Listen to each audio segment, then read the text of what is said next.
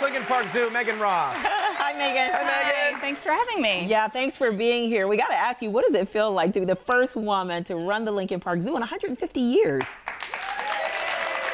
It feels pretty amazing. I started as a scientist, and so I didn't really see this as my career path, but I'm very excited to continue the legacy of Kevin Bell and Lester Fisher and putting science first and continuing that legacy into the future. Yeah, how does a scientist make that transition? How did that happen? Well, I was an animal behavior researcher, and my area of focus has really been animal welfare, better understanding what the animals' needs are and how we can address that. And so I started at Lincoln Park Zoo about 20 years ago as the bird curator, and I've had lots of different positions in the process, and now here I am. So what's going to be different now that the Lincoln Park Zoo is run by a woman? Well, I think it's going to be a lot of the same things that we've been doing for the last 150 years. We've been continuing to improve every single year, and we're really trying to better understand what the animals in our care needs and what we can do to provide them with the best care possible and expand our science and research that we do, as well as working with different communities here in Chicagoland. Yeah, so many people that you got to have just a passion for animals, right? I mean, you have 300 employees. Right. What is like the passion level like for people that are part of the zoo? I think that's the amazing thing about working at a not-for-profit institution is that we're a big family and we all care about the mission. We care about these animals and we care about the animals that we have here at the zoo and we care about animals in the wild. And we're always trying to make sure that we can connect people to nature, and so it's really exciting to be a part of that, and I think you feel it when you're working there at the zoo. I know this is a tough question because this is like asking who's your favorite kid. But which animal is your favorite animal?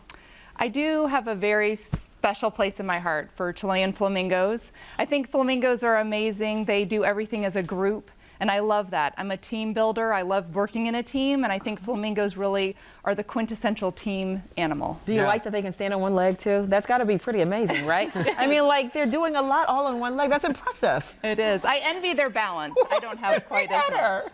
I can do it. Watch this. You do this the rest of the show on one leg, and let me see how much you laugh. You will be impressive. You must get quite attached. Do you name the animals? Does every animal have a name?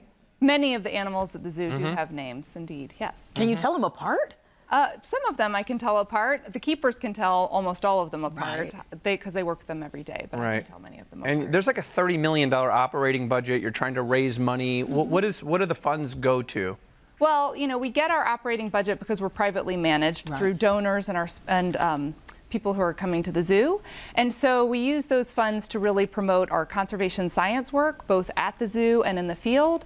Also our top-notch world-class animal care. We have learning programs that take place at the zoo. We also have community engagement efforts, and then running the zoo as an institution. What are some of the exciting exhibits that you guys have right now? Well, we just opened the Cyril Visitor Center, and we're really excited about having a new place to welcome visitors to the zoo.